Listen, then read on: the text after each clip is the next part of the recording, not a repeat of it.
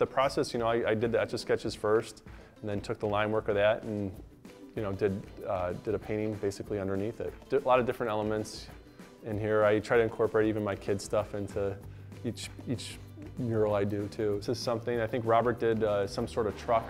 He wanted to do a truck, and Brian did. There's it says Cleveland that I love, and there's a heart over here, and I think over here, people are proud of their city. And so it's cool to see. And I mean, even from the first Etch-a-Sketches I started doing to the ones I do now, it's cool to be able to do it for the Browns. So the Etch-a-Sketches take about 100 hours plus, so for each one. So, and then from that, the mural took a good solid, week and a half to do.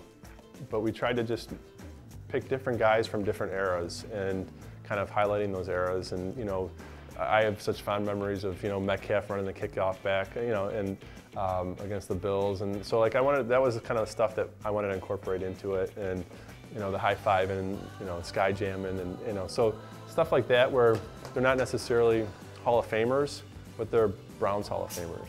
And then just tying in other elements of Cleveland too, with the Terminal Tower and the Hope Bridge. We're Cleveland guys through and through, and our whole campaign was, from when it started, was Cleveland that I love. And I remember the first time my brother wore the shirt, and people were like, "Oh my gosh, where'd you get that?" Like, we like Cleveland too, And now it's really, it's definitely picked up, and it's cool to see the people behind Cleveland, and it doesn't get that bad rap anymore. And people always liked Cleveland, they just didn't know how to express it.